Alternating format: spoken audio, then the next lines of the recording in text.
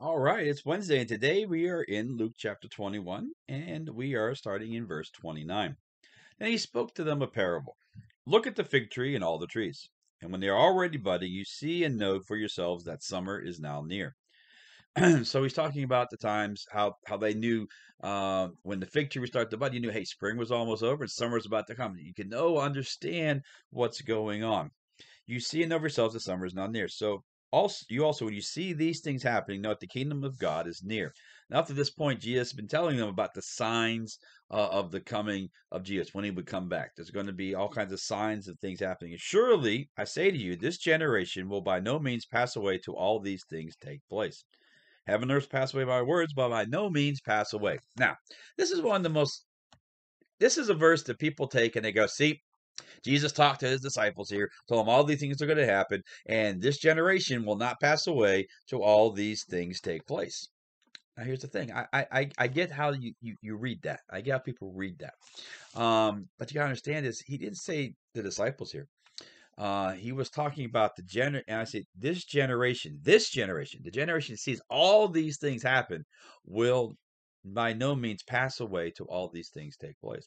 So, and what happens when they start seeing these things happening, the generation that's going to be the one where they're going to recognize the sign that Jesus is coming, they're going to see it happen during that generation. Now, what's happened over the time? We've seen different things happen. Things all through history. People point, well, see, Jesus is coming back now because of this, and this.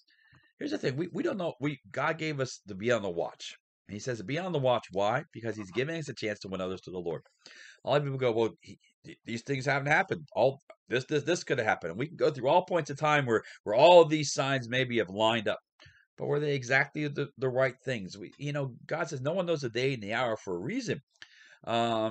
Because just because you thought this was it doesn't mean this is what God was speaking to. God was speaking to say there's a time when Jesus is going to come back. Now, when's that going to be? I don't know, but I tell people all the time, if he can come back right now, that's great. But you know what? If he gives me another day to share Jesus with someone else, I absolutely will. That because what's he doing? He's giving people a chance every day. He doesn't come back. It's another chance for someone to come to know Jesus Christ. Because when he comes back, you know that's going to be the end going forward, right? There's things are going to change in a dramatic way. Right now, we have the ability in the church age that we live in now, the age of the church, to see amazing things happen, see God move in amazing ways. Okay, and our goal is He give us the Holy Spirit so we can do some amazing things to bring people to Jesus. The Holy Spirit is given so we can draw people unto Him. That you will receive power from the Holy Spirit, Acts 1:8, to be my witnesses in Jerusalem, Judea, and Samaria to the ends of the world. What an amazing, we're supposed to go out and win as many people we can.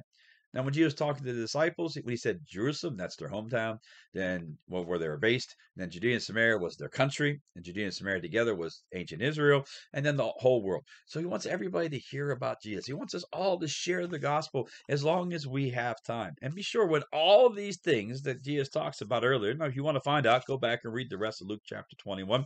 Go read Matthew chapters 24 and 25. And when you see all that, say, okay, now you might say, boy, all this is taking place. You got to realize what happens. We need to be motivated to say, this could be it.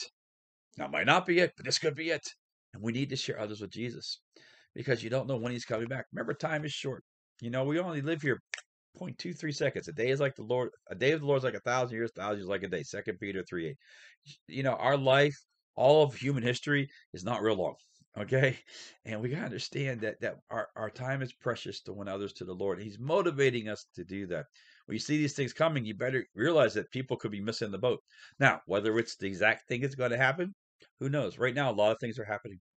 You got all these crazy things going on.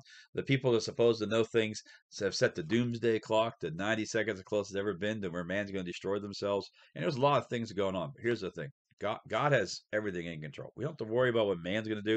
We just have to worry about what Jesus is going to do. So when you see all these things, realize the time is short to tell others about Jesus. And that's what we got to be about. And when we do that, we're touching the heart of God. And when you touch the heart of God, then miracles follow. What you need follows you in life because the signs will follow those who believe. Why? Because those who believe share what they believe. That's how you know who believes. You want the signs to follow you. Mark chapter 16, verses 7 to 18. You actually have to show that you believe by sharing your faith with others. Because you know what? Um, time is short. Time is coming. You got to say, hey, when this happens, that's it. And God, he gives us a lot of teasers through history. People did this. But can we look at that and say, you know, Jesus could be coming back tomorrow. What can I do to win someone to Jesus? Because here's the guy, do realize this that every day 153,000 people die. Every day. And they are either in heaven or in hell.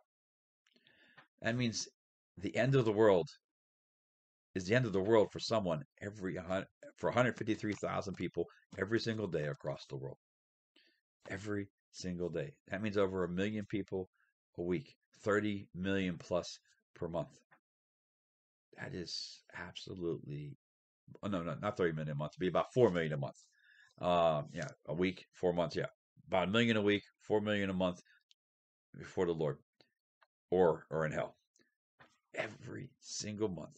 And that means, think about it, just how many people are meeting the end now. Can we be about winning their souls to Jesus so they have a chance to be with Jesus forever in paradise in heaven? Well, that's our goal. That's our focus. Well, thanks for joining us today. Remember, Jesus loves you. I love you, and you're absolutely awesome.